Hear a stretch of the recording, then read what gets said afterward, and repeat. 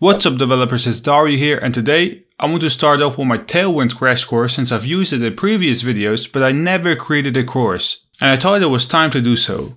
Before we continue on, I want to quickly let you know that you can support the channel through Patreon, where you can get access to my private Discord group where everyone is helping each other out with their coding issues. So if you are interested to join, the link is in the description down below.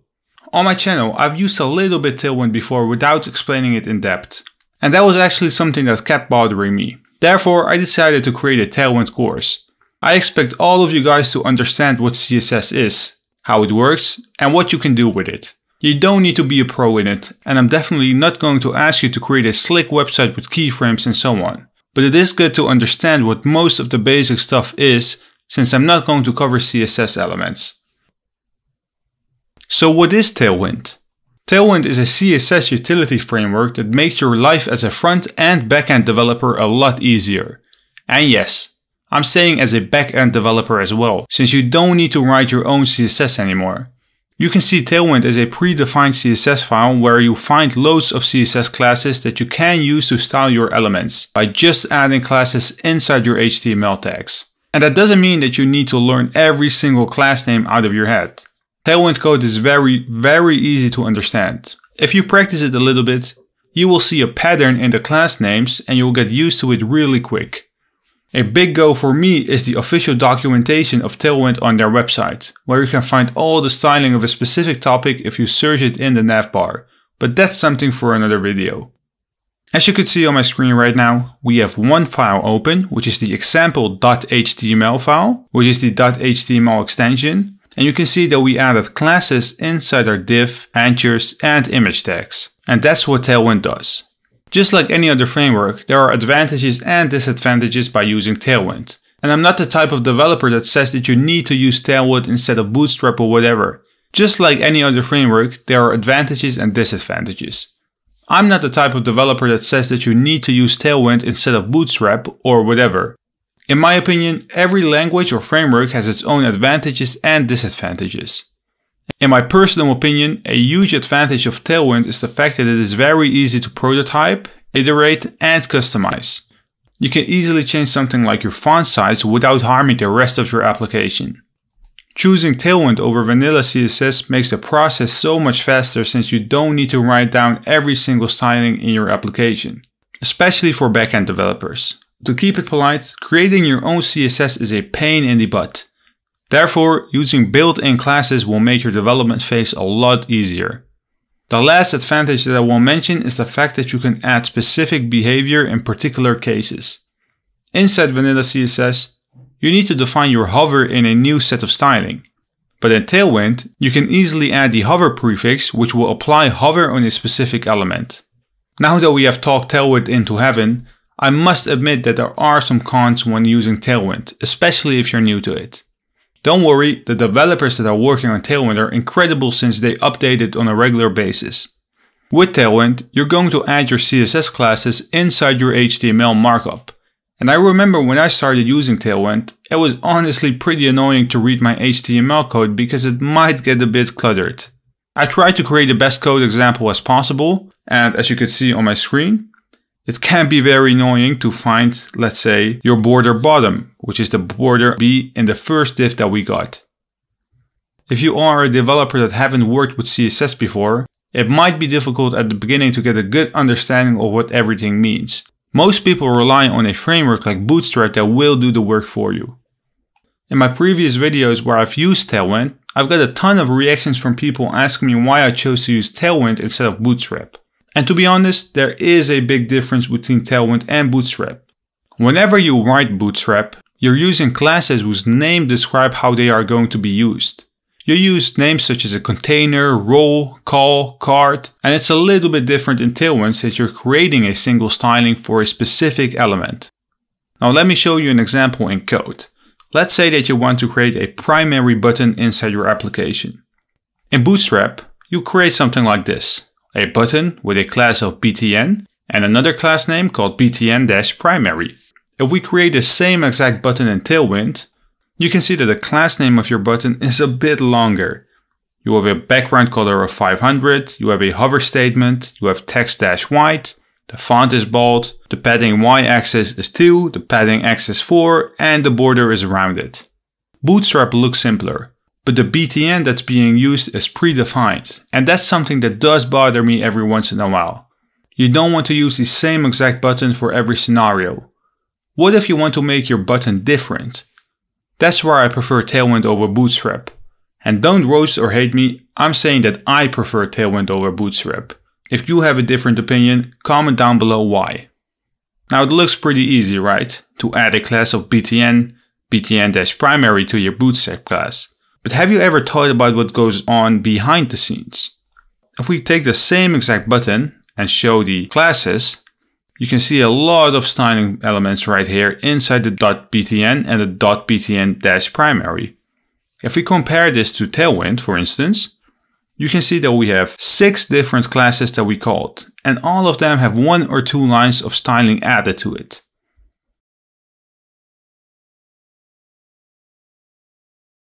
There are multiple ways how we could set up our Tailwind project, but I will install it as a post CSS since it's one of the most common ways in real-life applications.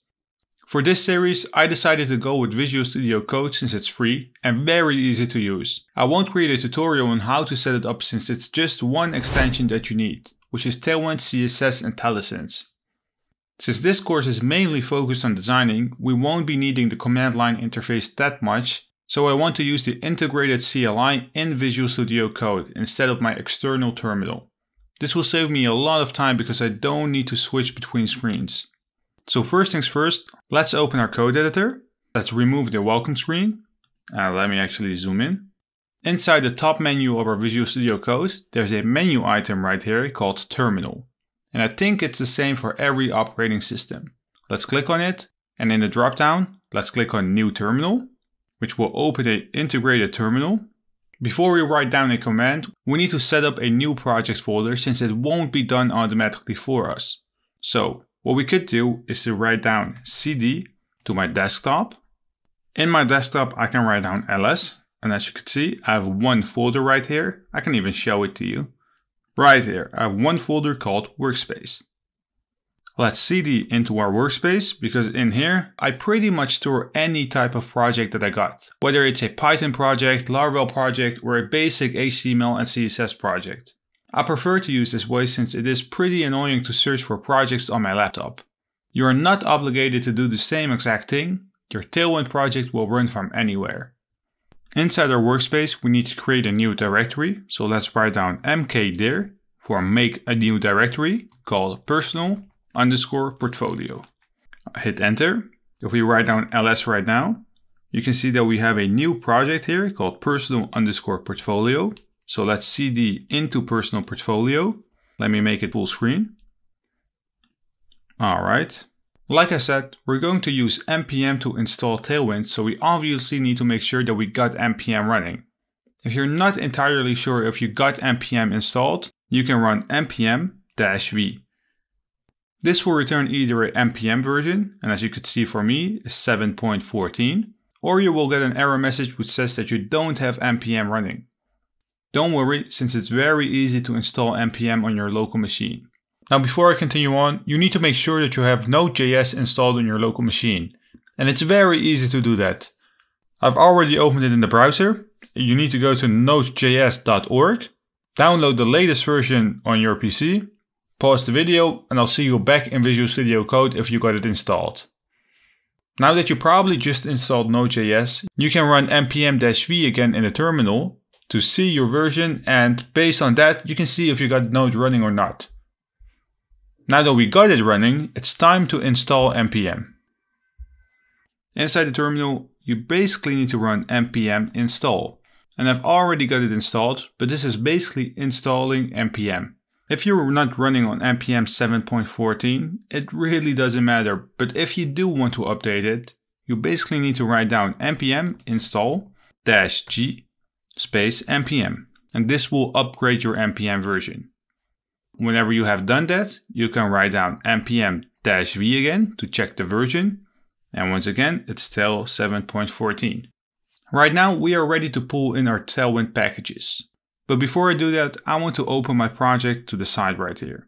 So let's open the Explorer and let's open a folder. Go to my desktop, workspace, and my personal portfolio folder. And let's close off welcome again. And apparently we need to open a terminal again. Let's go to the CLI because we need to perform a new npm command. Let's write down npm install space -d. Then we need to define what we would like to pull in. And in our case, it's Tailwind CSS. Let's also add a @ sign to it because we're going to tell npm that we want to install the latest version. So let's add a @latest. In the previous video, I've told you that I prefer to pull in Tailwind as a post CSS plugin. So what we need to do is to add a space, write down post CSS, and once again, we're going to add the latest version. We need to add one more thing before we can run this command. Tailwind CSS does not automatically add vendor prefixes to the CSS. Tailwind itself recommends you to install auto prefixes. So let's do that. Let's add a space. Let's say auto prefixer. And once again, we want to install the latest version. Now let's run this command to see what the output is. This might take a second. npm returned a message where it says that npm info is okay. Let me close up my Git repo. Alright. If we take a look at the left side of our VS Code, and inside our personal portfolio folder, where our project folder is located, you can see that one new folder called node_modules and two files called package-log and package.json have been added. The node modules folder is a package manager for node.js. We won't be doing much with it, but it is needed to have, and I'll let you know in a bit why. Inside the package.json file, you can find the dependencies and the associated versions that we pulled in. Our auto prefixes is on 10.2.5, post CSS is on 8.3, and our Tailwind CSS is on 2.1.2. The next step is to create our configuration file, which can be done through the CLI as well. So let's go there. Let's write down npx Tailwind CSS init. This is not necessary to do right now, but we will need it later on. So let's do it right now. Let's hit enter. And as you can see, a tailwind.config.js file has been created for us. Now the next step is to create our CSS file, because we need to pull in Tailwind directives. So inside the root of our project, let's create a new file called style.css. And inside the style.css file, we need to add Tailwind directives that will be replaced with Tailwind code. And in order to do that, we need to say add Tailwind space base. And we need to close it off with a semicolon. We need to do it 2 more times. So on the line below, let's say add Tailwind. And the second name is components. And the last one is the add Tailwind again. And the file name is called utilities. You might wonder where these 3 files are coming from. The base, components, and utilities. And let me show that to you. The add Tailwind will look inside the node_modules folder. Let's open it. It will search for a folder called Tailwind. So let's scroll down to the T. Right here. Let's open it. And in here, you can see a base.css file, our utilities.css file, and our components.css file. The next step is to reprocess these files inside a new file. And this can be done in multiple ways, but the way I prefer is to create a script inside our package.json, which allows us to pretty much create a new command that we then can run inside the CLI. Let's make our node module smaller again. Let's open the package.json file. And right below our closing curly brace of our dependency, we need to add a semicolon. On the line below, we're going to create something which is called, in double quotes, called scripts. After a double quote, we need to add a colon and we need to add a set of curly braces. We need to pass a name and value. So let's call the name in single quotes build-css. Now the value, so colon, is Tailwind CSS space build space what we want to build. So the style.css file that we got. Then we need to add a -all flag since we're going to specify the output file. And in my case, we want to store it inside a new folder called css/style.css. And I forgot to add a space here. Alright, this looks better. Let's save it. And then inside the terminal, we need to run the script that we just created. So let's say npm run build-css.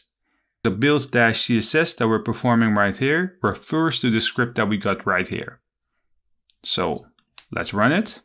It's building right now. And that was actually pretty fast. It has been done. So as you can see, a new folder called CSS has been created. Let's open it with a file called style.css. Alright, you can see that we have a lot of styling right here. And to make sure that it is Tailwind, let's press Command or Control F and let's search for Tailwind. And as you can see, the Tailwind custom reset styles have been added.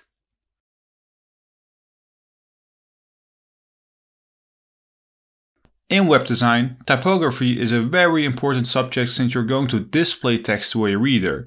Now, in order to showcase you how you can play around with font sizes, we obviously need an index.html file. So inside the root of a directory, let's create a new file called index.html. Now in here, we need our HTML template. So let's write down doc and hit tab. All right. Now, first of all, we need to link our style sheet from the CSS folder. So right below our title, let's create a link. And the href is css/style.css. Now the next thing that we need to do is to create a div inside our body with some text inside of it. So let's create a div. Inside the div, we have another div. And inside the second div, we're going to style an h1 with the text of welcome to my Tailwind course. Let me actually align it on the line below so it's easier to read for you guys. Right below my h1, I want to create a subtitle of a h2, which says created by Code with Dari. Right below our h2, let's create a paragraph of lorem ipsum. If we save it, right click on index.html, reveal it in the Finder, and let's right click on index.html and let's open it with a browser. It really doesn't matter which one you use. I prefer to use Brave. Brave wants to access my files. Let's allow it and let's make it full screen. And let me actually zoom in a little bit. All right. By default, you can see that the font family has been changed in a regular index.html file. There are 3 classes that you could use to control the font family of an element.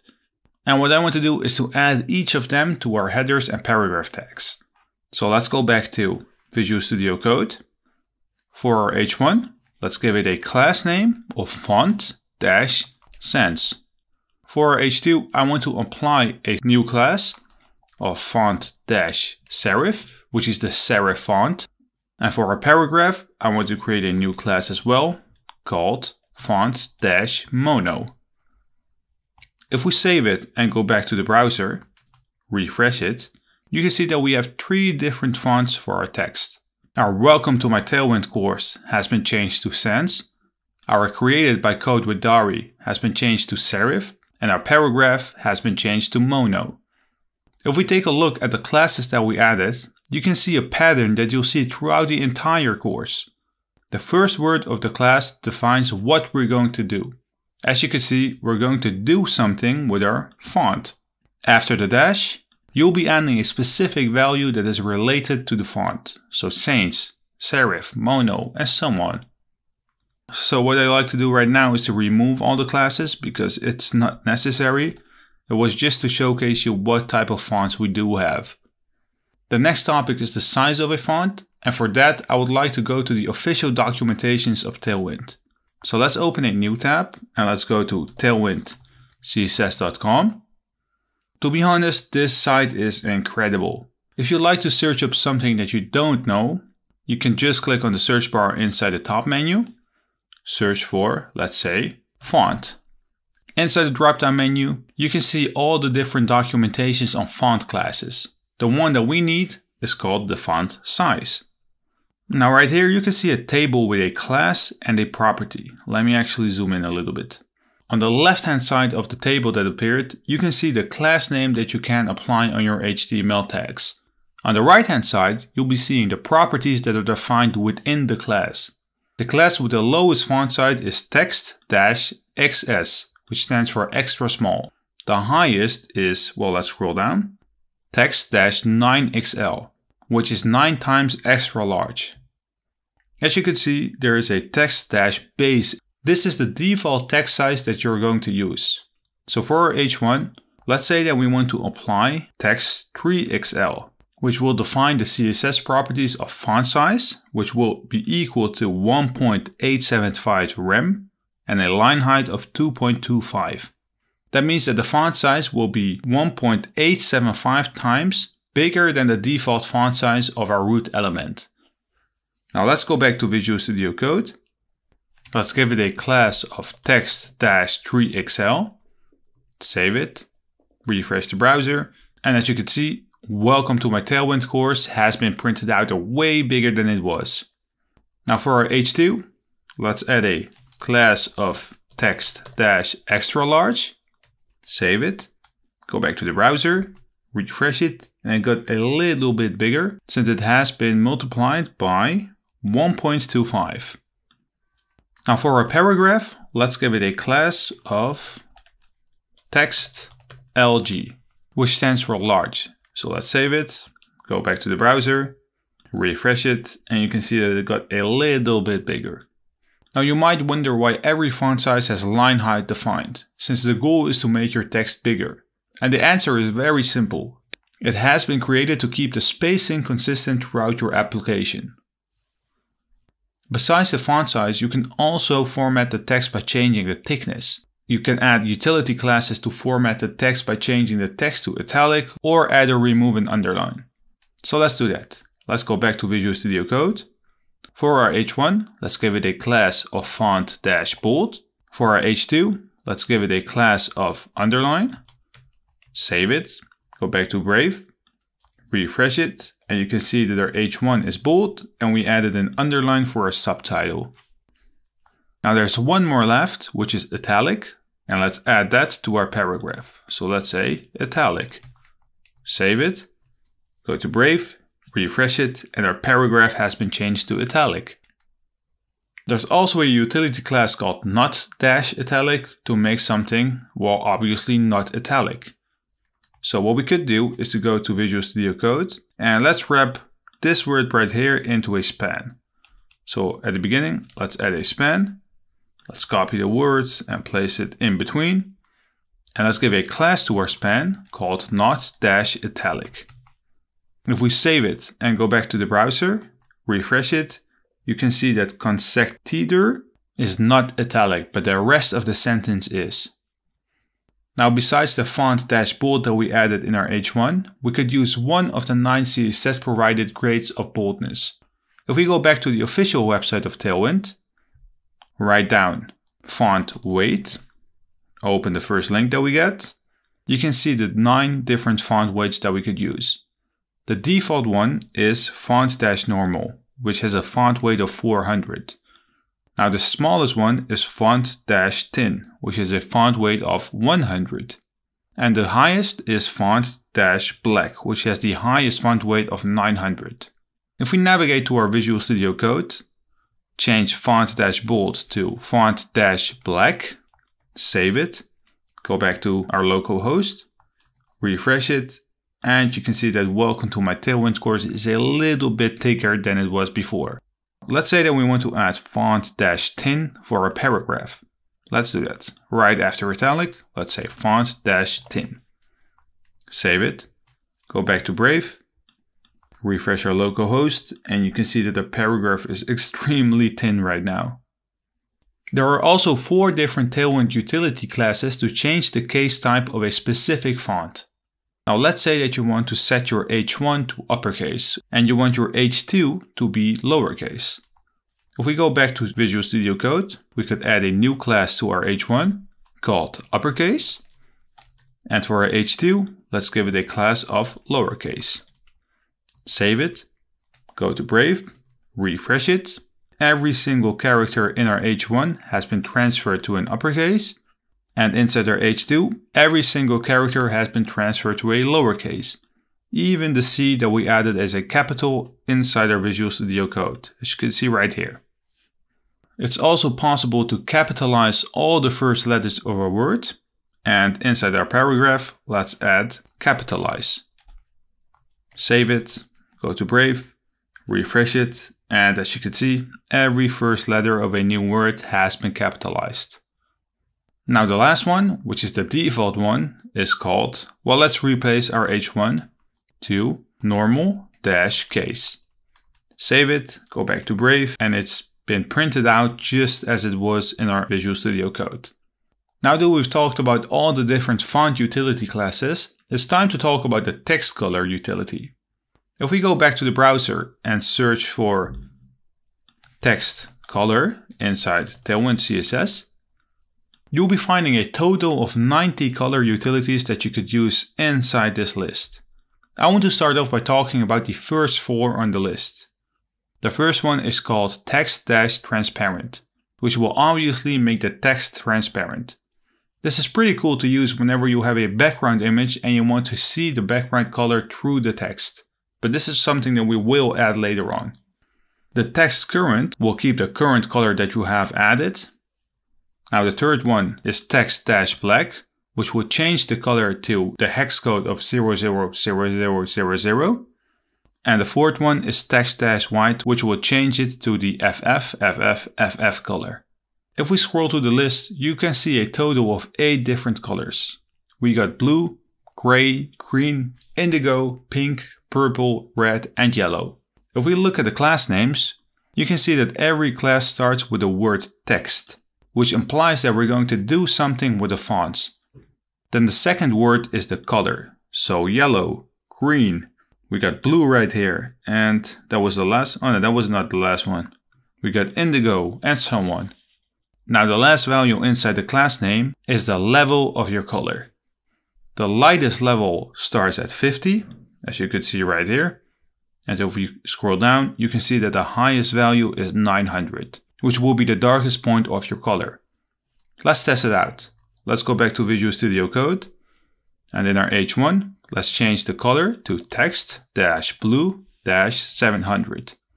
Save it, go back to Brave, refresh it, and you can see that our color has been changed to blue.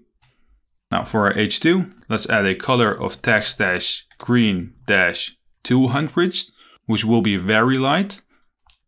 Let me show it to you. All right.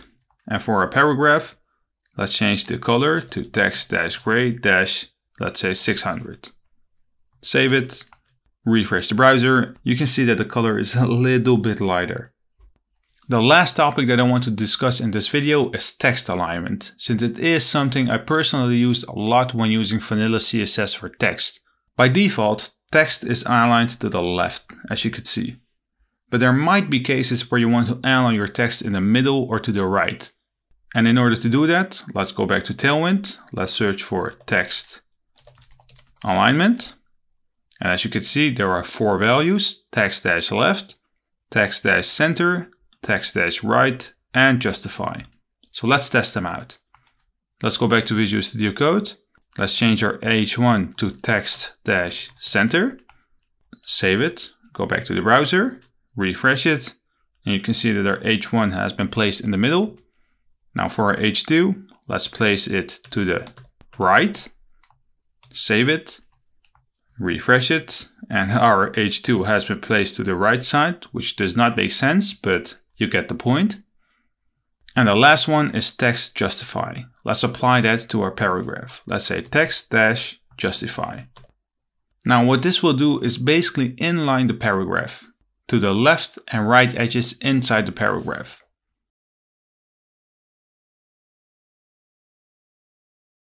First off, I want to start off at a basic level, so we're going to talk about background colors first. After that, we're going to cover heights and widths. I wasn't sure if I should have added it in this video, but I think that it will suit pretty well when creating a background. Then we're going to add a new background color, but this time it will be a little bit different since we're going to add a gradient color. So before I waste any more time with you, let's get right into the content. If we navigate back to the browser and search for background color, you can see a new item right here that we can click on. So let's click on it. And let me actually zoom in. Right here, you can see all the classes and the associated properties for background colors. And as you can see, there is a pretty clear pattern right here, or similarity to the text color. When working with text, you define the keyword text first, followed by the color, and then the level of your color.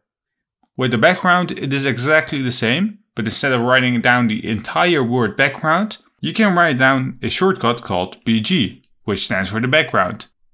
And that's actually with everything in Tailwind. Everything that's related to text starts with text, and everything that's related to the background starts with BG.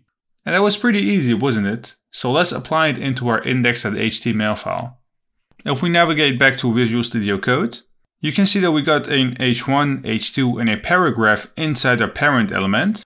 But what I would like to do right now is to remove it since it's not related to this video. So let me remove everything. Alright.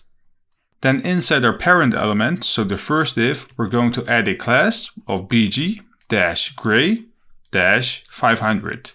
If we save it and go back to Brave, open our localhost and refresh it, you can see that nothing has been added, which is pretty weird.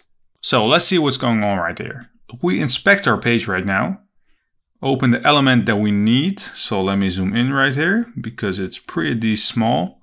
Alright, inside the body, we have a div class called bg-gray-500, which is alright. If we scroll down, you can indeed see that in the styling, our background color should have been applied.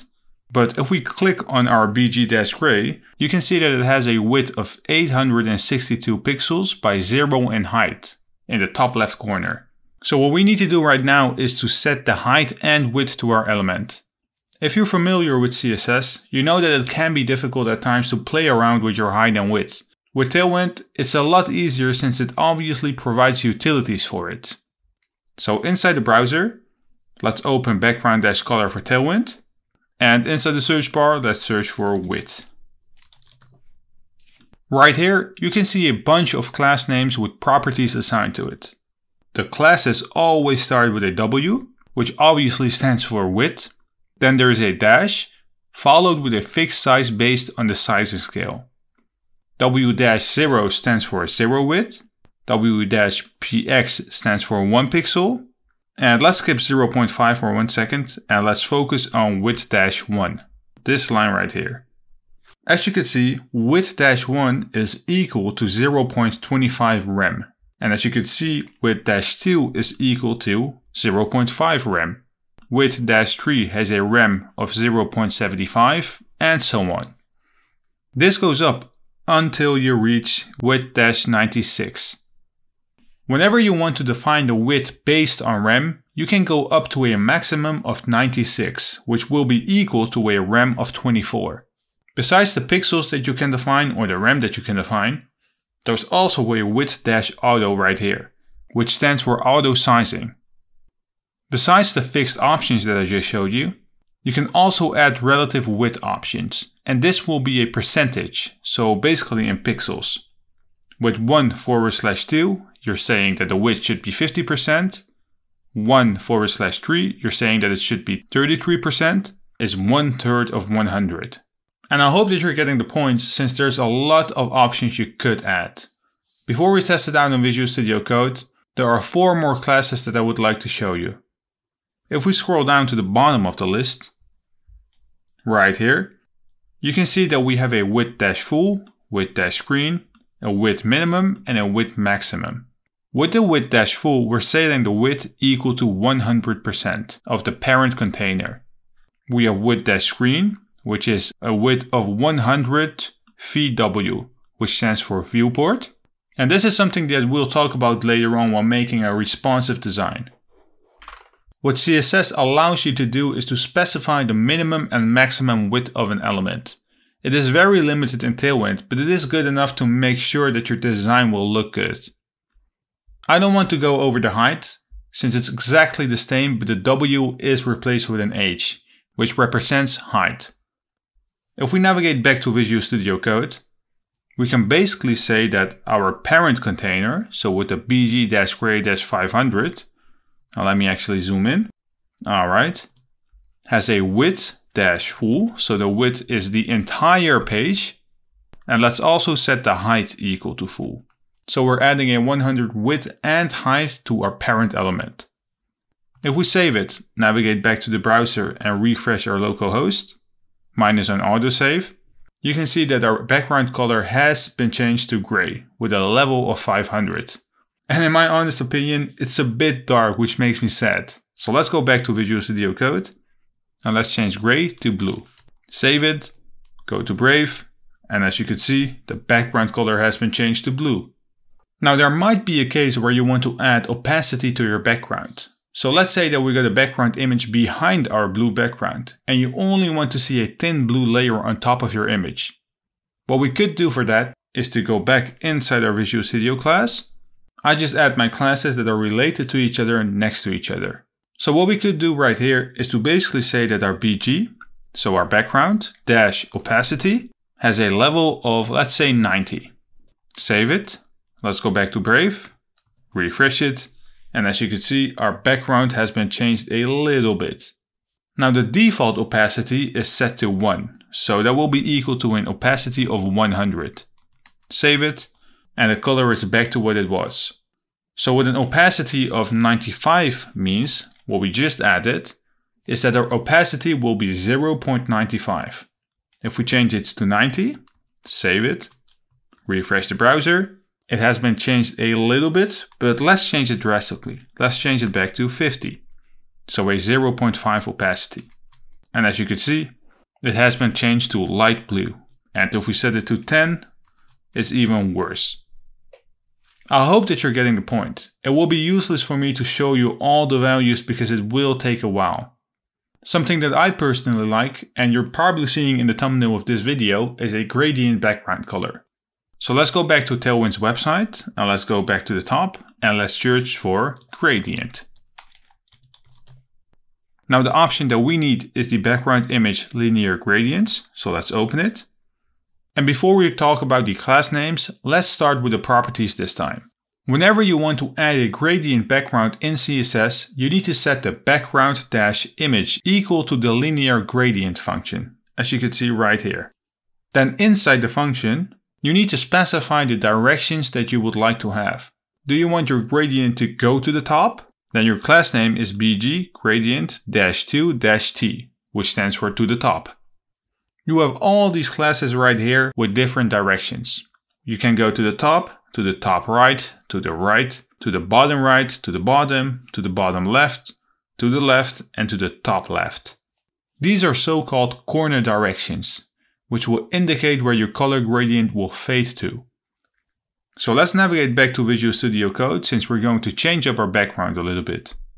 If we remove the background color that we added and the opacity and replace it with bg-gradient-to the bottom. So -2-b.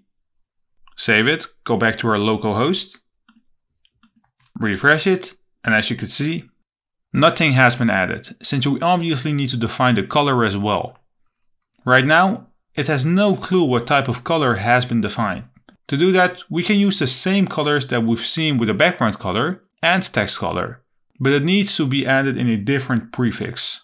So what we need to do is to add a space, say that we want to go from -blue-300 to -blue-700. So our starting point is 300 and we want to increase the level of our blue to 700 in a gradient fashion. Save it, go back to Brave, and as you can see, it has a pretty smooth overlay. Keep in mind that adding the 2 is optional. What will happen if we remove it? Let's test it out, save it, go back. As you can see right now, the gradient will shade. Now what will happen is that the background color will shade towards a transparent background. In our case, it will be white since the root of our project has a white background. The last color prefix that we could add is the via method, which will add a color in between the from and the to. If we go back to Visual Studio Code and Ctrl-Z to add our 2-blue-700 color, go right after it, and let's say that we want to add a color via -black. This will add a black color in between the gradient overlay. Save it, let's navigate back to Brave, and as you can see, we got a gradient with 3 colors right now, which is something I do not recommend you to do, but it is useful to know.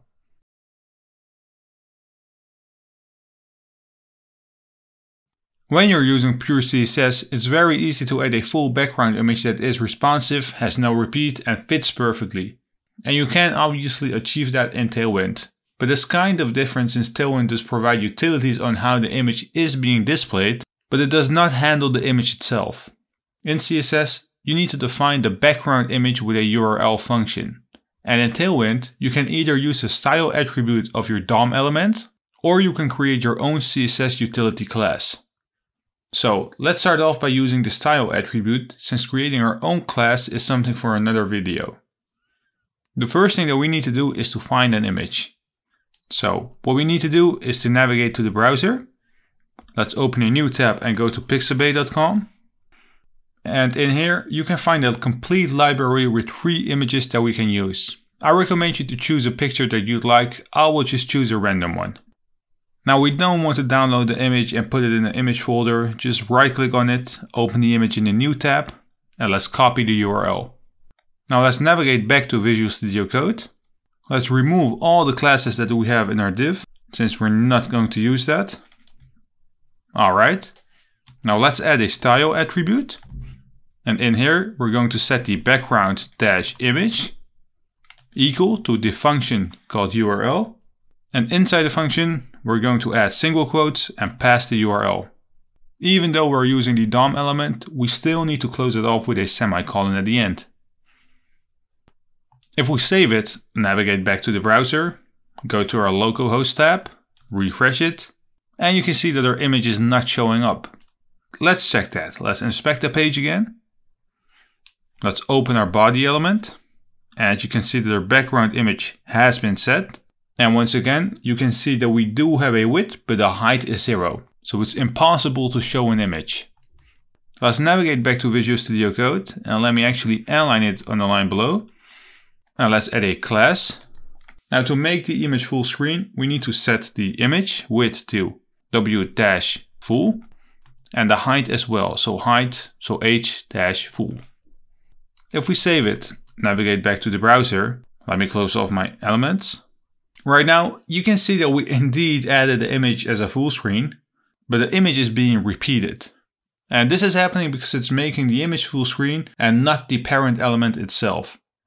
And of course, Tailwind has a solution for this, which is the background repeat. Now the default value is bg-repeat. So what we could do is to say bg-repeat in our class, save it, go back to Brave, refresh it, and nothing is happening because it's already a default value. Now there are 3 options how you can stop this. So let's do that first. Let's go back to Visual Studio Code, and after the repeat, let's add a dash, and let's cancel the x-axis. Save it, refresh it, and as you can see, there's no repeat at the bottom. To completely remove duplication, we could basically remove the bg-repeat-x and say bg-no-repeat. What this will do is basically add no repeat to the x and y axis. Save it, refresh the browser, and we can see our image. What we've done so far was removing duplication and whitespace, but the image itself is still not full screen. Now for that, we need to do something with the background size.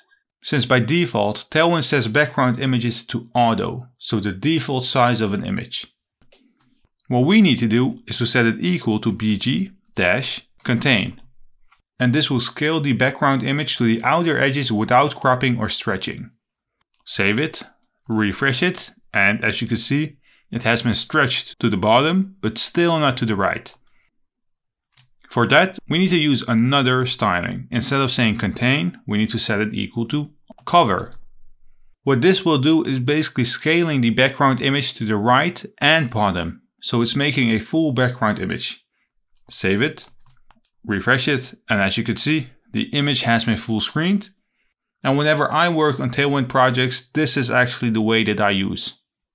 It's also possible to specify how a background image should be positioned. And to show that, we need to go to Tailwind site to see what the positions can be. In the search bar, let's search for background position. And right here, you can see a total of 9 utility classes that you can apply to your background. The properties of these classes basically created to position your background image on certain positions on your website. If we scroll down to the usage part, you can see that you can position a background image to the left top, to the top, right top, and so on. You might think that this is useless since we're already having the background image full screen, but you will see a difference. So let's try it out. Let's go back to Visual Studio Code and let's add a class of bg-left. If we save it, navigate back to the browser and refresh it, you can see that the position has been changed a little bit of our background image and the focal point of our background image has been changed. Let me show it to you one more time. Let's remove bg-left, save it, refresh the page, and as you can see, it has been placed a little bit down. This obviously depends on what type of image you're using, but you can play around with it to get your focal point right in the middle of your image or to the left or to the right. The last topic for today will be scrolling in Tailwind. Most of the websites that I've developed have a parallax effect when scrolling the landing page, because it is something that I really like. It has never been difficult to do it in CSS since you only need to set the background attachment to fixed. And in Tailwind, you need to give the class that has the image a new class of bg-fixed. Now we do need to have some content below our image. If we go to Brave, we can scroll down to the bottom. So let's create a new div right below our parent element. Let's create a div and let's give it a class of height. So h-4/5, which will be 80%. If we save it, navigate back to the browser, refresh it, scroll down, you can see a pretty cool parallax effect that we have created.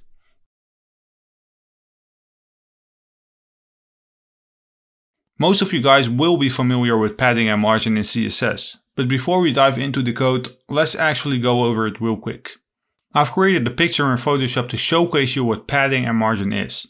So let me open it, right here. I know it doesn't look good, but it will showcase you what padding and borders and margins are. Margin and padding will be applied on your content.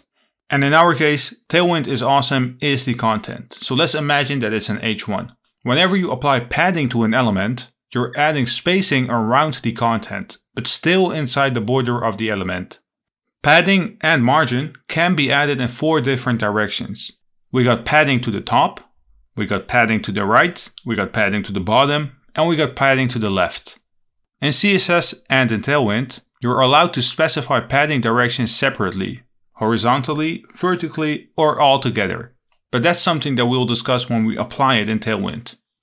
Outside of the padding, there's a border, and this is basically the edges around your padding. Then outside the content, padding and border, you can apply margin, which is also spacing between certain elements. Just like padding, you can specify margin directions in the same exact way.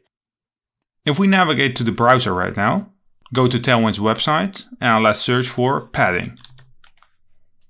Right here, you can see an entire list, well actually 245 classes that you can apply in order to manage your padding. I won't be going over all of them, otherwise the video will be hours and hours long, but I will tell you more about the class names and properties.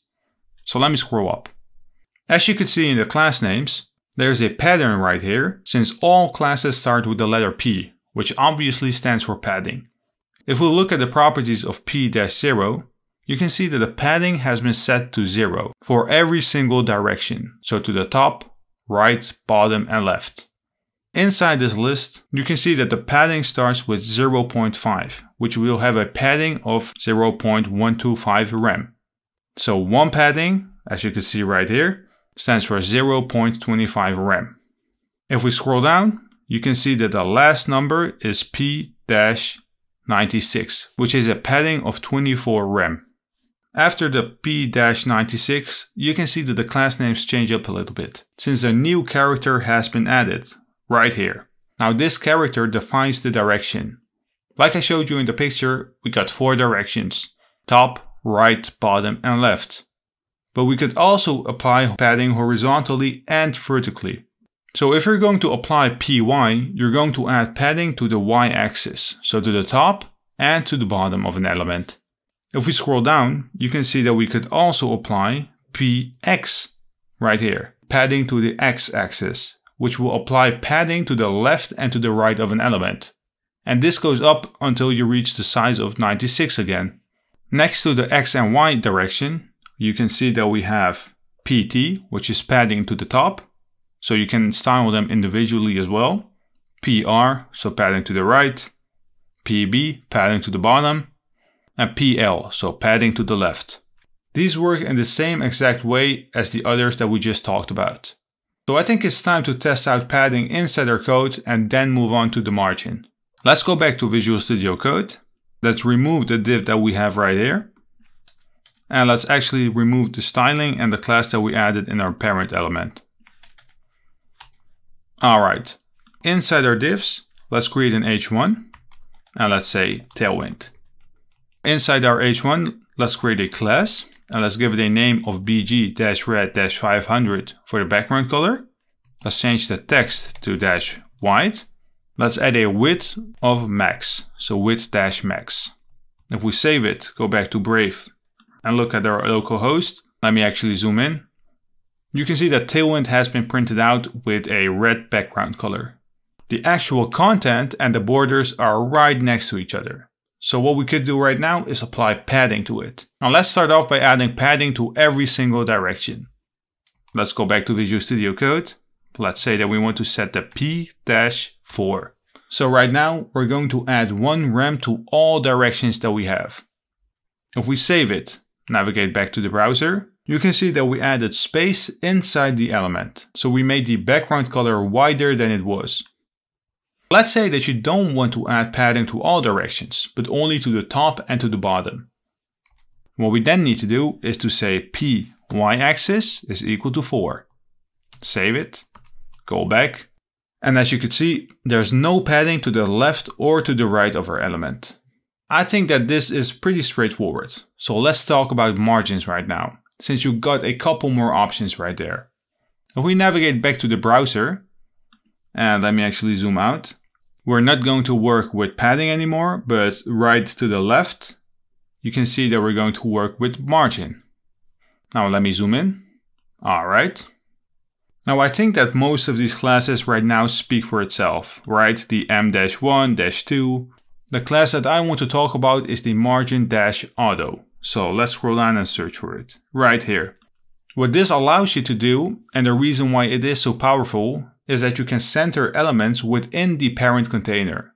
And to show this to you, we actually need to go back to Visual Studio Code.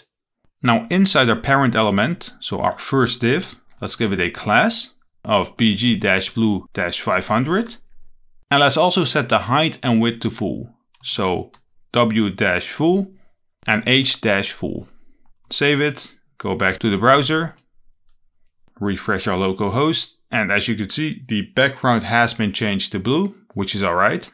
Here comes the tricky part, or the fun part.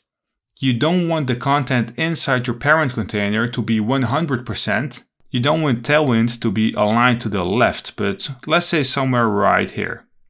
What we could do is navigate back to Visual Studio Code, and inside our div right below our parent element, let's give it a class. What you could do is adding a background color of bg-red-500 to our child div, give it a height of full, but instead of giving it a width of 100% as the parent element, we're going to say that everything inside our child div has a width of w-4/5, so 80%. If we save it, navigate back to the browser, you can see that 20% is still blue to the right. And that is correct, since 4/5 is 80% out of 100. What you usually want is to put your child div inside the middle. So you don't want to have 20% to the right, but you rather have 10% to the left and 10% to the right. To do that, we need to set the margin left and margin right to auto. And there's where the margin auto comes into play. Instead of saying m-auto, we're going to say margin x-auto. If we save it and navigate back to the browser, you can see that we indeed have divided the 20% to the left and to the right of our child element. Next to adding margin auto to the left and to the right, there's a class that will add margin auto to the top and to the bottom. But surprisingly, it has no effect. This needs to be fixed with alignments, which we will cover later on in this course. But let me still show you what goes wrong if we try it.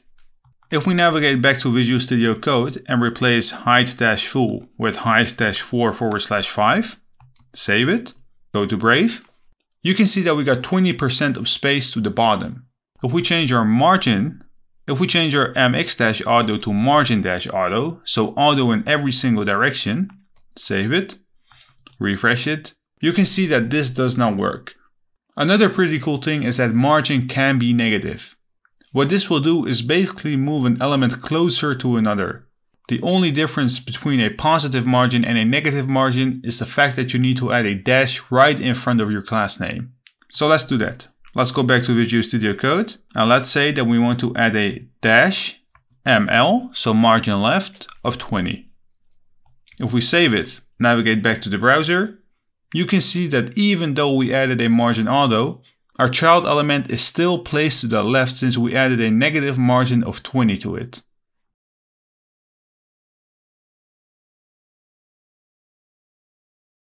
I won't be going too in depth on what grid actually is since I have a complete video on it with CSS, which will be linked in the description down below. In the next video, we're going to use Flexbox and there are a lot of discussions on which one is better. The people here that follow me for a while know that I hate to make comparisons of what is better than another. I prefer to light out the positive things of both of them instead of down talking one. If you want to use something that is easy to work with, floats and positions easy, Flexbox is pretty cool to use then. But if you want to fine tune your layout, overlap items, create designs like 2 or 3 column layouts, CSS Grid is the way to go. So no, I'm not saying that one is better than another, they are both very useful in different scenarios. If we navigate back to the browser, open the Tailwind tab that we had from the previous video, let's click on the search icon and let's type in grid. You can see a drop down right here with a couple grid options. Let me actually zoom in. Alright. But it's not like the others where you find everything that's related to grid in one specific video. The main reason is that grid is a bit more complex than the other topics. So therefore, the grid topics have been separated in different chapters. Tailwind provides a lot of utilities that you can use in order to picture perfect your grid layout system. The first class that we need to provide in order to set up our grid isn't listed right here. Whenever you want to work with the grid layout system in CSS, you need to set the display equal to grid. And since there's only one class and one property for that, Tailwind decided not to add it right here. We will do it in a second since we need to add it at the top level of our grid. Otherwise the system will not understand what you're doing if you're applying other grid stylings. Then you can define your columns and rows for that specific grid. So let's start off with the column first. We need an option that's not available in the drop-down menu. So right after grid, let's add a space. Let's say template because we need the columns. Now let's click on the first option, and in the left sidebar you can see the grid options that you have right here. But for now, let's actually zoom in. As you can see, we have class names and properties right here. The class name speaks for itself. We're going to define a grid dash columns, so calls, followed with the number of columns you want to define. This will start from 0 and it will go up to 12 grids. If you want to define one grid layout, which is something you probably won't do, you're going to add a class of grid-calls-1. If you want to have grid items next to each other, you're going to use the grid-calls-2 up until you reach 12. If we take a look at the properties that we have right here, you can see a repeat function being called. This will basically repeat the first param, so 1, 2, 3, and so on. And what it will repeat is the 1fr. If you're defining grid-calls-2, you're saying, well, repeat it twice, and what it needs to repeat is 1fr. Now, inside this list, you can see that 1fr is being called quite a lot. fr stands for a fraction. And this can be used when you want to define your grid like any other CSS length. Think about percentages, pixel values, or ems. If we then navigate back to Visual Studio Code, create a new div inside our body. When working with grids, I prefer to use my parent div element as the grid layout. Inside your parent element, you can create divs, articles, and so on for every single fraction. What we need to do is to give a class to our parent element. So let's say class. What we want to do is to set it equal to a grid. And then we're going to say, well, I want a grid-calls-2. So I want to have 2 fractions inside the div. So 2 blocks or 2 grid items, whatever you want to name it. Before this works, well, let's actually save it and go to the browser. Refresh our local host. Let me actually zoom in. All right. This doesn't work since we haven't defined our grid items. Right now, it's not recognizing anything inside the parent element that we got since it's empty. So what we need to do is to navigate back. Inside our parent element, create a new div. Let's give it a class of bg-red-500. Let's change the text to white and let's give it a height of 24. Then inside our div, let's create a paragraph with the text of "This is my first grid item." Below our first grid item, we could actually duplicate it. So copy it, paste it right there. And let's change the second background color to blue. This is not my first grid item anymore, but my second one. If we save it and navigate back to the browser, you can see that we aligned our second grid item to the right and we defined our grid layout system of 2 columns. A cool thing about grid is the fact that you don't need to specify your rows. CSS will automatically fill in the next rows based on the number of columns you have declared. So whenever we add a new div to our grid, which we will do in a second, it will automatically detect that it needs to be placed right below the first one, since we're saying that we want a maximum of 2 columns. As you can see right now, the columns are aligned next to each other without spacing in between. You can indeed fix this by adding margin, but Grid has a pretty cool feature which lets you define the gap between the columns. Let's go to the Tailwind tab that we have, scroll up and let's search for gap. In here, you will find a complete list of classes that you can apply in order to add spacing in different directions. The one that we will use, and you probably will use most of the time, is the default gap-value. So let's navigate back to Visual Studio Code and let's apply grid gap. When you want to apply a gap in between your grid columns or rows, you need to apply it to your parent element, so the div of your grid class. So right here, let's say that we want to set the gap equal to -4. If we save it and navigate back to the browser, go to our local host, you can see that there has been added a space right here in between our 2 columns. And here comes the most important one. This does not shift your columns to the right, so outside of your full width. This will basically make the columns you've got a tiny bit smaller so it fits inside your width. Another pretty cool thing about Grid, and I know that I'm saying that Grid has a lot of cool things, is the fact that you can specify a start and ending point for an element inside the grid. You can basically specify how many rows or columns an element should take up. Before we do that, we actually need to add some more grid items. So let's do that. Let's navigate back to Visual Studio Code and let's change our grid equals 2 to 3. Let's duplicate our grid item. All right. Let's change the third one to BG yellow. And let's call it this third grid item. And let's actually do it one more time. And let's call this one, or give it a color of BG purple 500. And this is my fourth grid item. If we save it and navigate back to the browser, you can see that we got 4 boxes with different colors, but they all got the same size. So do you always want to have that? What if you want your first grid column, so the red one, to have a span of 2 columns instead of 1? And that's what I like about Grid. It's so easy. What we need to do is to navigate back to Visual Studio Code, go to the grid item that we want to span out, and let's give it a class of cool-span-2. So we're basically going to say that the first column needs to be spanned out to the second one. If we save it and navigate back to the browser, you can see that indeed everything has shifted 1 column to the right and our first column has a width of 2 columns now. This can also be done for rows, but be aware that the height of your element needs to be full. Let's navigate back to Visual Studio Code and right after our cool-span-2, let's give it a, you guessed it, row-span-2. Let's save it. Let's go to Brave. You can see that it has indeed been shifted to the bottom as well, but our first grid item has a height of 66%, so the background color does not completely fit in here. What we can do is to navigate back, and let's say the height-24 is height-full. Save it, navigate back, and this is the output that we need.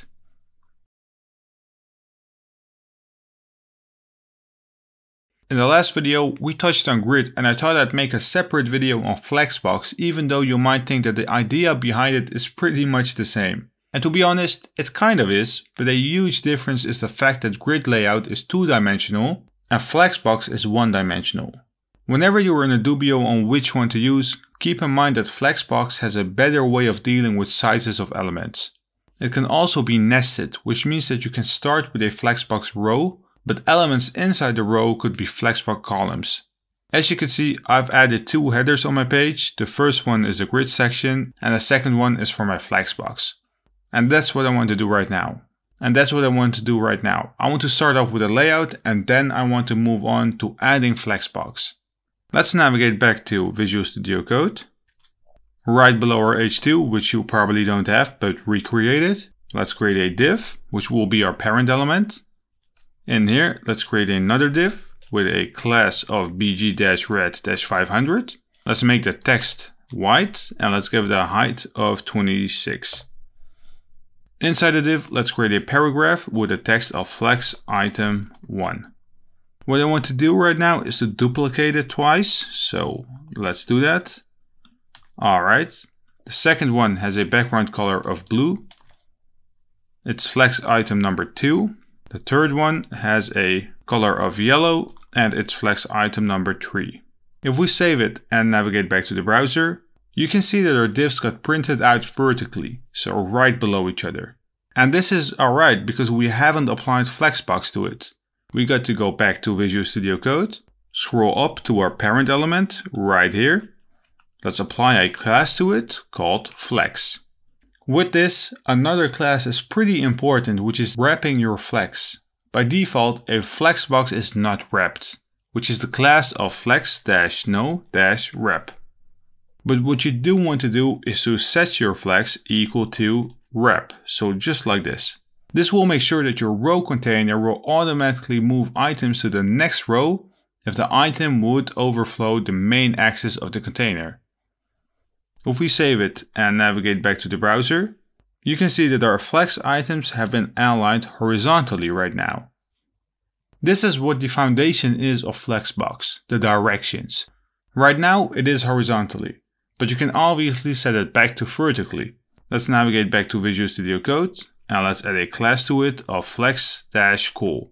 Save it, go back to Brave, and as you can see, the output has indeed been changed. Another cool thing is the fact that you can reverse the values. So right now it's the order that we want to see, 1, 2, 3. But let's say that we want to start off with 3. Instead of copy pasting and reordering it, we could basically say, well, we have a class called flex-cool-reverse. If we save it, navigate back to the browser, you can see that the first item that we have is flex item 3, then 2, and then 1. The next topic is actually a pretty fun one, which is the orders with flex, since you can't specifically order your elements. To showcase you this in the best possible way, I'd like to navigate back to Tailwind's website and let's search for order. In here, you can see 12 classes that you can use, which is the same exact number as the grid and flex columns and rows that you can define. By adding one of these classes, you can determine which element should be first, second, third, and so on. Now, besides the 12 default classes, you've got 3 more classes. The first one is order-first, which will be the first element that will be shown. Then we got order-last, which will be the last element. And order-none is this one right here. It's basically none. You might wonder when you will be using these orders, since you can easily change up the order yourself. Whenever you want your main content to come before the other elements in the source order, but you still display it correctly, you'll be using this. Let's navigate back to Visual Studio Code. And before we can apply this to our class, we need to remove flex-cool-reverse. What we could do next is to basically say that our flex item 2 has a order -1, so it's the first item. Let's say that flex item 1 is order -2, and let's say that the last one is order -3, which it already is.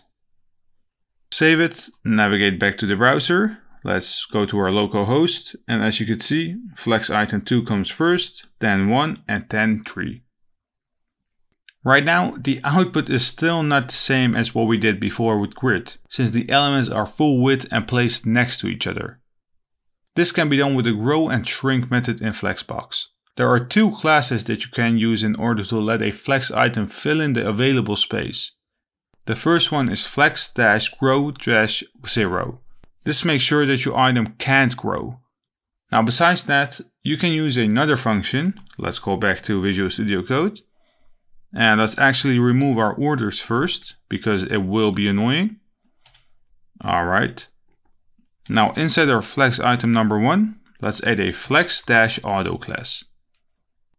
If we save it, navigate back to Brave, you can see that flex item 1 took all the space that was available next to the size of flex item 2 and 3.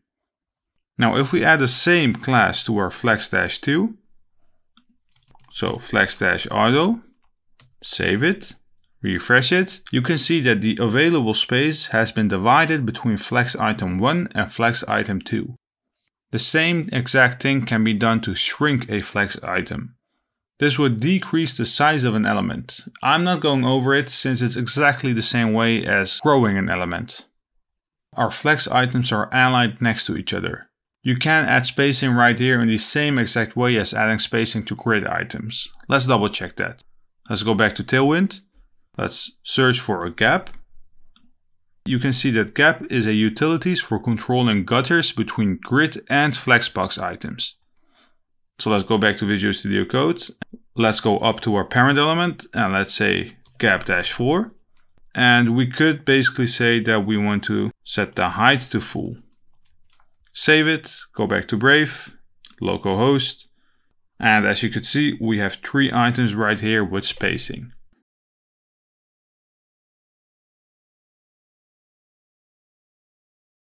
I want to change the layout of my screen for this video since we're going to refresh the page quite a lot. So what I want to do is to put my browser to the right here. So let me actually do that. Alright. And let's make it smaller. And I don't need a sidebar in Visual Studio Code, so let me close it as well. And I actually think that this is quite better than what we had. We've all seen websites where you can hover over elements and the background color, text color or font sizes change. And this is being done with a CSS pseudo class called hover. Whenever a user hovers with his mouse over certain elements, the element will change. And in order to test this out, we need to create an anchor first. Let's actually remove what we had from Flexbox and Grid. What I usually like to do is to wrap my anchor element inside a div. So let's do that. And let's create an anchor in here with the text of click me. The reason why I do this is because I can align my div right in the middle of my screen. Let's give our div a class of w-4/5, so a width of 80%. Let's set the margin left and right to auto, so mx-auto. So we get 10% to the left and 10% to the right of our element. Let's also add a text-center to center the element. And in order to add spacing between the element and the top of our page, let's set the padding, so the PY axis, to 12. I don't want to use paragraphs since hovering over paragraphs does not make sense and an anchor does. So let's go to the local host that we have. Let's save our page. And well, I have a typo right here. Click me has been printed out, but it has no styling. So let's add styling to our href. And let me actually align it because it looks better. Let's give it a class of bg-blue-500. And let's change the text to text-white. Save it, and this starts to look better. I don't want to have my text aligned to the borders. So let's set the py equal to 4. And this will add padding to the top and bottom. And let's set the px equal to 8. And this will make the button wider. Then I'm going to add a class that we haven't used in this course before, which is called rounded. Save it. And as you can see, the borders of our button has changed. Tailwind provides 9 basic rounded options which will be the same as the text size. So you have rounded, small, medium, large, XL, double XL and triple XL. What this will do is basically adding a border of 0.25 rem to our element. Now the last class that I want to add is text-XL. And this just made our button a little bit bigger. We can all tell that it's a button and it's clickable, but it would even be better if we could add a hover effect when we hover over our button. When you want to define a hover in Tailwind, you got to use a prefix inside your class with the name of hover. So let's do that. Right here, let's say hover. Then we need to add a colon because we are going to set the hover effect equal to something. Now the value can be anything you want, since you can apply hover with any Tailwind utility that you have. In our case, let's change the background color to BG-blue-300, which will be a lighter color than it is. If we save it and hover over our element, you can see that the background color does change from 500 to 300. Usually when you apply hover, you'll also be adding some kind of transition to your element in order to make the transition actually happen gradually. If we open our Tailwind tab and search for transition, we need the transition property, so the third value. And let me actually zoom out. Alright. By default, an element has no transition, so the transition-none is applied. But when you do want to apply transition, you usually do it on certain properties like the background color, text color, borders, shadows, and so on. If that's the case, you can apply the transition-all class that we have right here. This will set transition property on for everything, and the transition duration is 150 milliseconds. Right after our hover, let's add the transition-all. Save it, go to our local host, hover our element, and as you could see, there's a pretty smooth transition that has been applied with a transition duration of 150 milliseconds. A cool thing about Tailwind is that you can get the option to limit the transitions for certain properties. If we go back to our Tailwind tab, you can see that we are allowed to add transition individually for the color, opacity, shadow, and transform. But this works a little bit different since you do need to specify the duration as well. So inside our code editor, let's change transition all to transition color. If we save it and go to our local host, you can see that we have no transition anymore, since the transition-color that we have has a default transition duration of 0. So what we could do is to go back to Tailwind and search for transition duration. You can see a total of 8 duration classes that are available right here. It starts from 75 milliseconds and it can go up to 1000 milliseconds. The name is actually pretty straightforward. It's the duration dash the amount of milliseconds of the duration.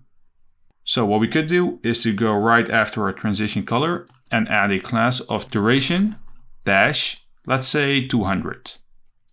Let's save it. Let's go back to our local host. And as you could see, a pretty smooth transition effect has been added. The last transition that I'd like to show you is the transition delay. As the name implies, this will delay the start of the transition. It works in the same exact way with the same exact durations, but instead of saying duration, we have to say delay dash 200. If we save it and hover over our answer, you can see that it takes 200 milliseconds before the hover effect is being shown. Whenever you want to apply animations in CSS, you're going to make use of keyframes. And Tailwind has 4 predefined utility classes that you can use for keyframes, and they are pretty easy to use. If we go back to Tailwind's tab and search for, let's say, animation, it's the first option. Scroll down. You can see the different types of animation properties or classes that we can use. We got animation-spin, ping, pulse, and bounce.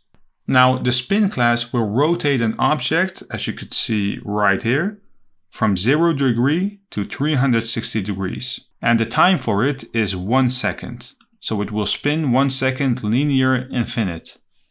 Be aware that animations can only be applied to images or SVG values. Animate ping will ping out the image in 1 second from regular size to a scale of 2.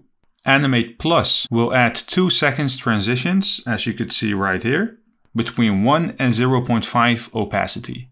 The last one, which is Animate-Bounce, will add a 1 second, once again, as you could see right here, transition where the vertical position will go down with 25%. So the translate y-axis will go -25. Like I said, in order to test them out, we need to use an image. So let's open a new tab and let's go to pixabay.com. And well, you can choose whatever image you like. I'll just choose a random one that we have, let's say right here. Let me open it in a new tab and let's copy the URL and let's close off both tabs. Right below our answer, let's create an image tag. Let's paste our URL right there and let me align it on the line below as well. We don't need the alt, so let's replace it with a class. And let's apply the class of animate-spin, which is the first one in the list. Let's save it. Let's go back to our local host. As you can see, something that I personally never use since I'm already getting a headache is that our image is being spinned all the time. Inside the code editor, we can replace animate-spin with animate-ping. Save it. The image is being pinged out, and this is once again something that I'll probably never use. Then we got the pulse class, so animate pulse. And this will change the opacity from 1 to 0.5 every second. And the last one is the animate-bounce class.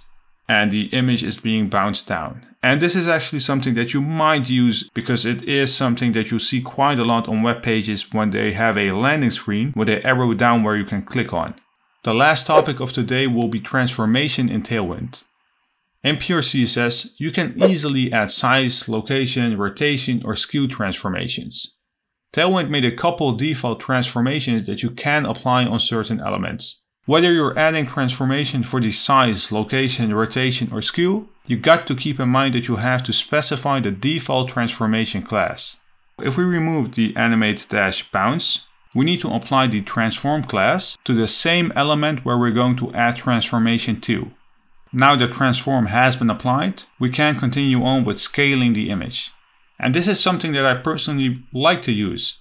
It will zoom in an element by making the element bigger when hovering. And in order to define it, we need to apply the scale class. So let's go back to Tailwind tab. Let's search for scale. It's the first one. And right here, you can see all the scaling classes that you can apply. You can apply it in every single direction, which is scale-value.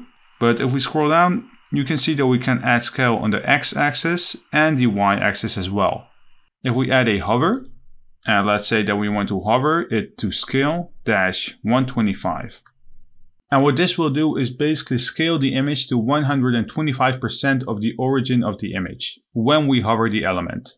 If we save it and go to our local host, you can see that we indeed scaled the image, but the output is actually pretty ugly because there's no transition. So right inside of our class, the order does not really matter. You can add it right in front of the hover or right after. But what I personally like is to keep related classes together. So right after transform, let's add a transition-all to it. Save it, test the output, and this is actually pretty good looking. You can also apply rotations to an element. And this is not in percentages like we have with the scaling, but this will be a degree. And the degree can be 1, 2, 3, 6, 12, 45, and 90. So what we could do is to replace the hover scale to 125 with rotate-45. Hover the image and we have rotated the image with 45 degrees. You can also skew an image. And to be honest, it's pretty difficult to explain what this will do. So let me actually show it to you. Keep in mind that skewing can only be applied into the X and Y axis. Let's replace rotate-45 with skew-x, so the x-axis, -6. Hover over our image and the image has been skewed for 6 degrees. Since we're on the topic of moving elements, we can also apply translate on an element. And this will move an image to the X or Y axis. So if we remove our skew one more time and replace it with translate-x-4, hover over the image, and as you can see, we have moved our image to the right direction.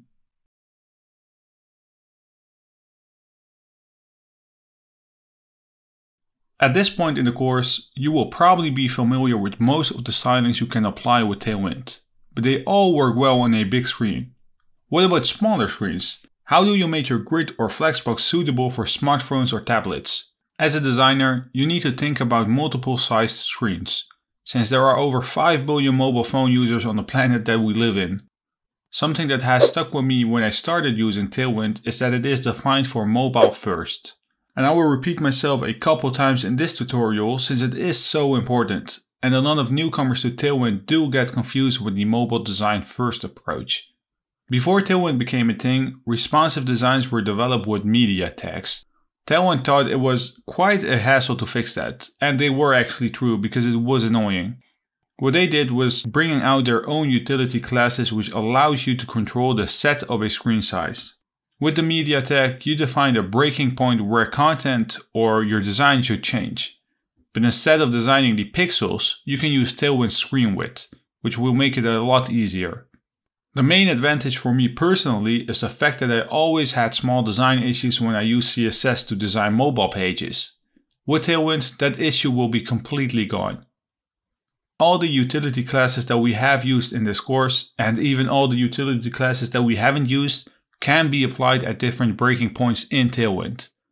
If we go to the Tailwind tab and search for responsive, let me backspace it, responsive design, scroll down, you can see 5 screen widths that are associated with a minimum media width. We got SM right here, which stands for small screens, and this will be all screens with a minimum width of 640 pixels. We got MD, which stands for medium, which has a minimum width of 768 pixels. We got LG, which is large, which has a minimum width of 1024 pixels.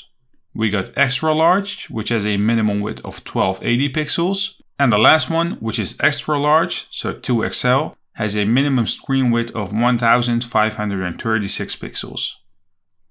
Let me make the screen a little bit bigger. Alright. It's also very simple to use since you only need to define the breaking prefix, just like with hovers.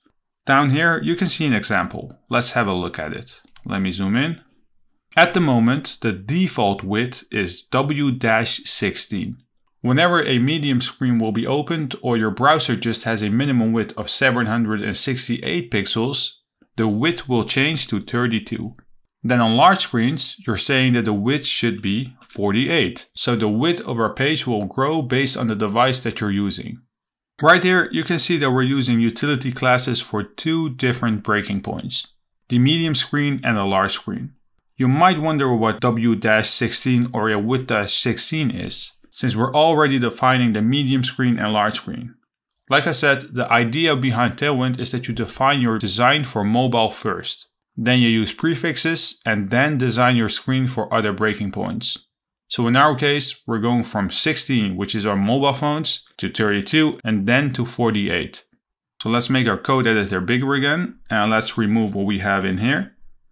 So what I want to do is to create a grid as an example since it's pretty easy and straightforward to show. So let's create a div. In here, let's create another div with a class of bg-red-500. And let's create a paragraph with a text of item 1.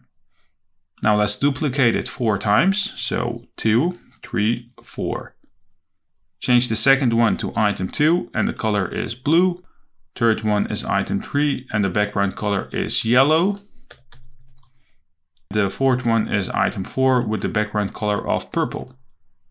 Let's save it. Let's go to our local host. And as you can see, we have 4 items right here, which is fine. In order to create a responsive design, once again, we have to think mobile first. So let's go to our parent element and let's give it a class of grid, since we're going to define a grid. Then we have to define our columns. And on mobile phones, I just want one column to be shown first, and I don't want the items next to each other. So let's give it a class of grid-goals-1. If we save it, nothing changes because it is the same output. whenever the screen width has a minimum of 640 pixels, so a SM screen, I'm going to place two grid items next to each other. So let's give it a class of grid-cools-2. We still have one grid item, but if we make the screen bigger, well, let's do that. And somewhere right here. All right, that was our breaking point. Right now, our SM, so small device width, has been reached. Now let's make it smaller again. And let's say that whenever the medium width has been reached, give it a grid-cools-3 class. So 3 columns next to each other. And let's also define the last one. So whenever we reach large screens, let's place 4 grid items next to each other. So grid-cools-4. And let's actually test it out. Let's see if we can get 3 columns. Probably not. All right. This looks better. You should set your percentage or your zoom to 50. And let's go to a small device. I can't zoom in, which is terrible. We have 4 items right here. I might make this one smaller. Nah. Grow, grow, grow, grow, grow. We have our SM screen. So 2 grid items next to each other. Make it bigger. We have 3 items next to each other. And the last one is the biggest one, which is large. So we have 4 items next to each other.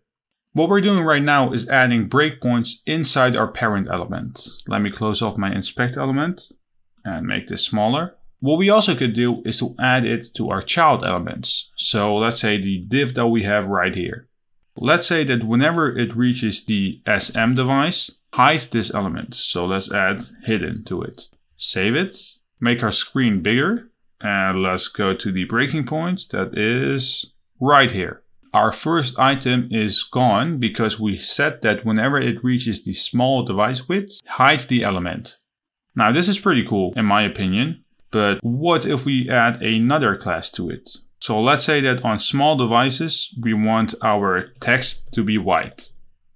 Save it. As you can see, something is going wrong right here because the text is still white. But we still added it, as you could see, right after the SM prefix.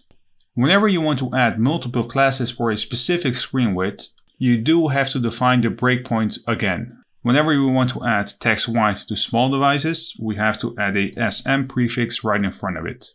If we save it, you can see that the text color has been changed to black again. If we make our screen bigger, you can see that it has been changed to white.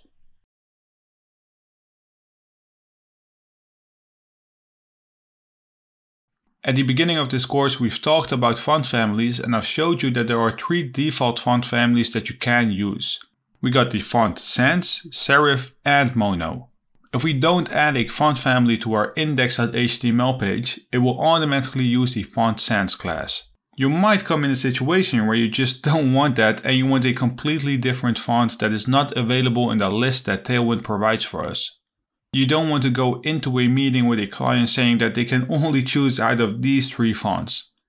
Most of the people get their custom font on Google Fonts. So let's open a new tab and let's go to fonts.google.com. Let me make it bigger. What you need to do right now is to search for a font that you like. I will just choose a random one that is different than the available default Tailwind classes. So let me actually search for a font called Shadows into Light. Let's click on it.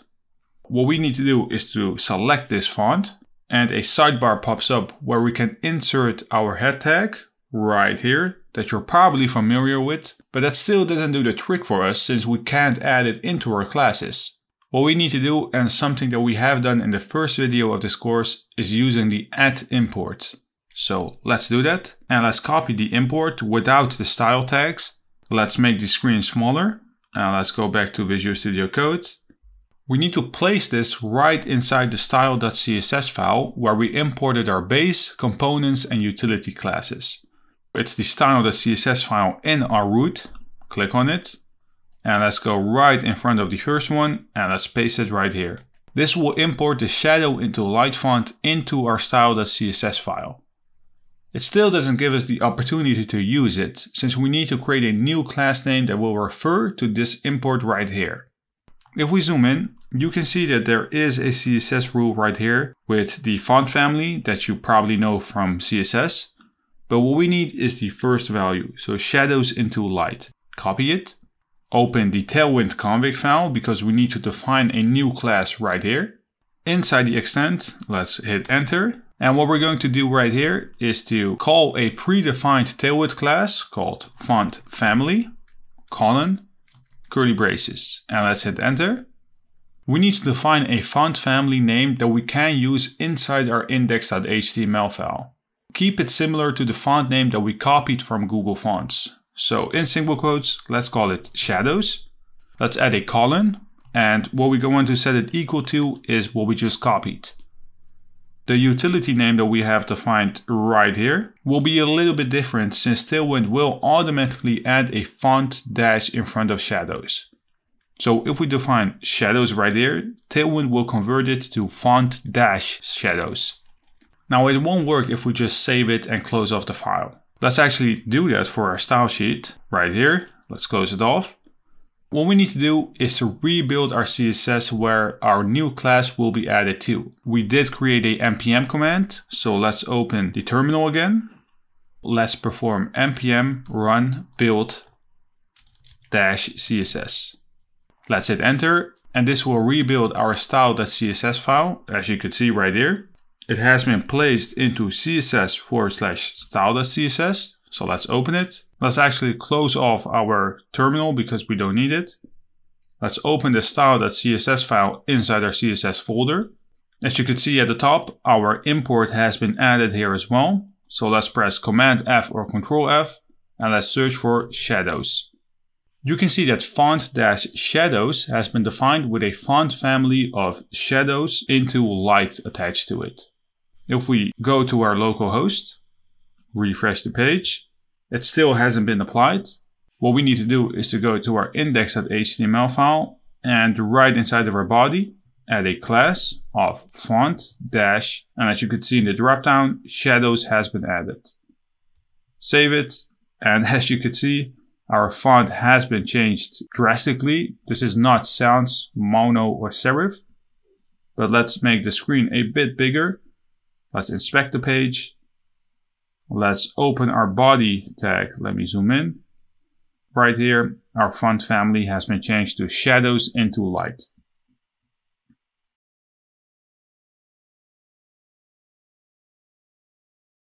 In the beginning of this course, we generated a Tailwind config file, but we haven't really used it up until the previous video where we added custom fonts to Tailwind. This one right here.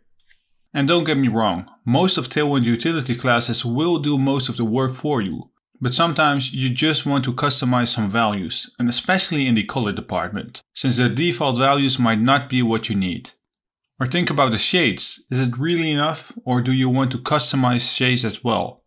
Besides that, you can easily add new behavior to your Tailwind class. You can create a new CSS file and add it inside your index.html file, but is that really the way to go? Even if you got a current website using CSS or SCSS, you can easily integrate Tailwind since you can add a lot of customized classes in it. If you don't have the tailwind.config.js file, don't worry, since it's an optional file. If you are alright with all the Tailwind classes that are available, you don't need it. But if you do, or you want to watch this video obviously, you can easily regenerate it. So let's do that first. Let's delete the file. Let's say move to trash. Let's open the terminal, and inside the terminal, let's run npx space tailwind CSS init. And as simple as it is, Tailwind created the config file for us.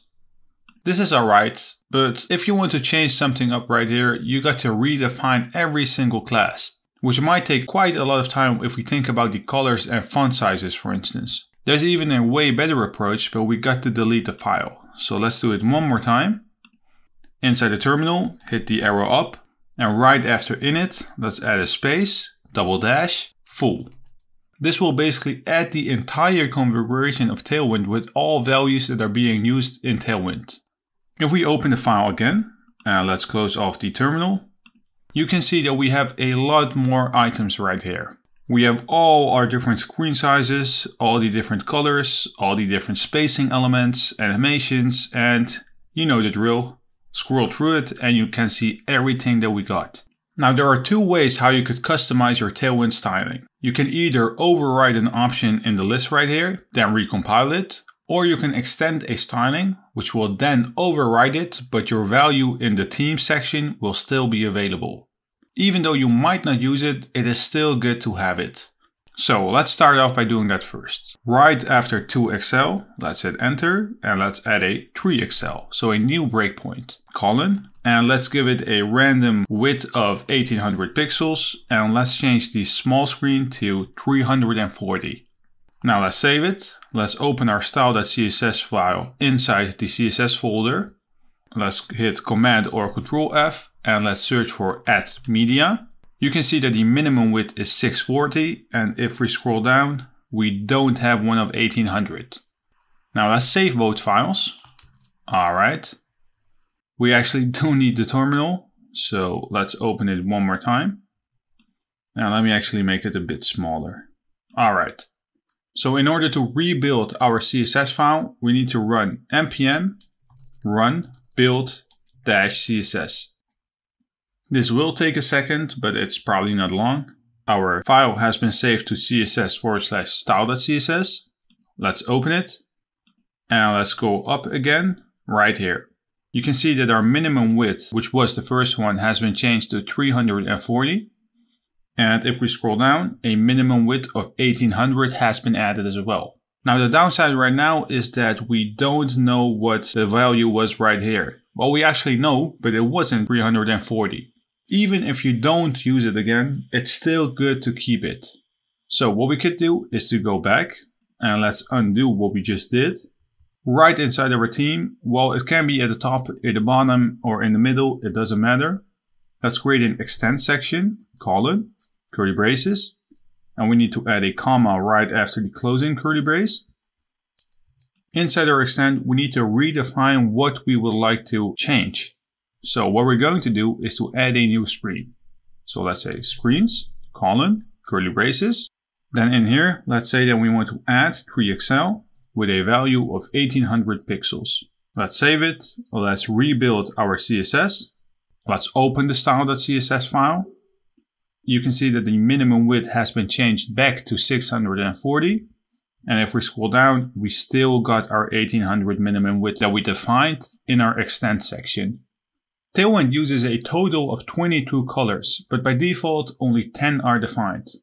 And this is fine if you want to make something quick, but when you're working on custom websites, you do want to define your own colors. So let's do that as well. And in my opinion, it's better to create your own colors rather than overriding the default colors.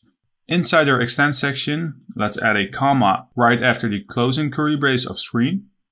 Then on the line below, let's say colors, curly braces. Let's give our new color a name of gold-light.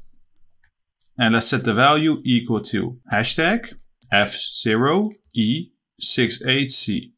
Now let's add a second one as well. So gold-dark, colon, and let's set the value equal to 996515. What this will do is basically adding a text-gold-light class inside our style.css file. Right now, gold-light and gold-dark haven't been defined by Tailwind. But you could also override a specific shade of, let's say, red. So let's do that. Right below our gold-dark, let's add a comma. Let's say red, colon, curly braces. What we need to do right now is to define a new shade. So let's say that we want a shade of 450, colon, with the value of CC0000. Save it, go back to our terminal, hit the arrow up and rebuild our CSS. Let's open our style.css and let's Command F and search for text-gold. And right here, you can see that text-gold-light and text-gold-dark have both been defined.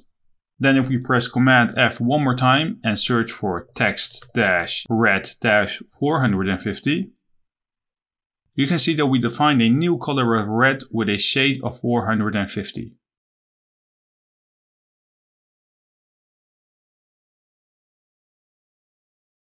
By now, we all know that Tailwind generates tons of classes and you won't be using all of them. Think about all the color classes, sizes, grid classes, and so on. If we right click on our style.css folder and reveal it in Finder, open the CSS folder, And right here, you can see that we have a style.css file with a size of 4.7 MB, which is very, very big for styling. With purge CSS, you have the ability to identify which classes are being used or not. And what it then will do is remove all the stylings that are not being used inside your style.css file. And this is something you got to do when you want to deploy a real-life project. Inside our tailwind.config file, you can see that right below our module.export, we have a purge array, which is defined by Tailwind itself. What we need to do is basically add the files that have Tailwind classes inside our purge. So let's do that. Let's hit enter, single quotes. Instead of defining the index.html file, the about.html file, and so on, you could basically say, well, remove index, add a star, which will get every single .html extension inside our root directory. There might be a case in the future where you have a React project or a JavaScript project. What you then need to do is to add a comma and basically say, get me everything, so a star, with the extension of .jsx or JS or PHP, whatever you like. But for now, let's focus on the .html extension. The next step is adding a post.css file manually inside the root of our directory because we need to make sure that Tailwind is up and running. So let's right click and let's create a new file. Let's name it postcss.config.js.